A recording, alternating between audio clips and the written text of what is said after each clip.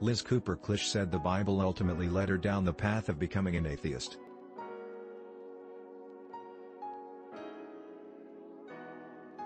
After taking a biblical study certificate through her church to learn more about her faith, Cooper-Klisch said she found herself questioning her devotion as she looked at how Scripture and churches dealt with societal issues, including poverty and the LGBTQ+ community.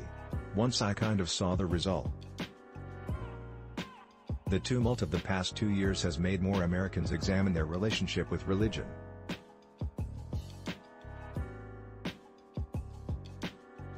Now, as the Supreme Court weighs a decision that could lead to overturning the 1973 Roe v. Wade ruling, some experts think it could lead even more Americans to move away from organized religion. Nearly 30% of Americans reported they were religiously unaffiliated in 2021, and that group, known as the nones, has increased by 10% in the past decade, according to the Pew Research Center. Abortion is framed as a black and white issue in evangelism in that it's always bad, and I think. Bjork James, who specializes in evangelicalism and reproductive politics, noted that in her work, she's come across very few people discussing the consequences of criminalizing abortions and instead calling for it to be outlawed. However, Bjork James believes that the consequences of banning abortions will spark up conversations and shift perspectives.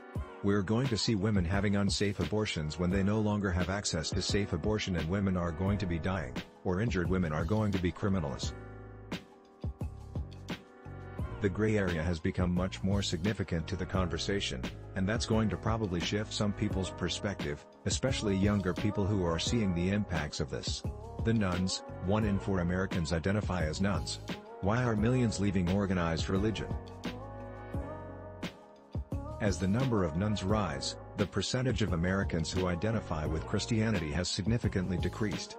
The Pew Research Center also found that 63% of Americans identified with Christianity in 2021, a 12 percentage points drop from 2011.